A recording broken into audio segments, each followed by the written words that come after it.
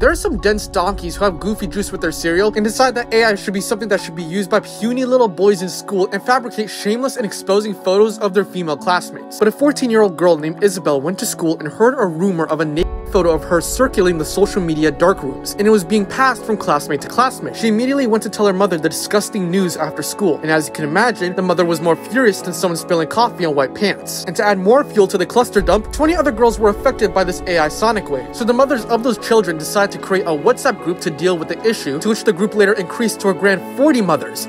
40 families, some of which may have more than one daughter, are likely victims to perverted, dorky, horny bacteria children wanting to make fake photos of girls they know and are maybe friends with and pass them around the internet for people to see for what? Like some updo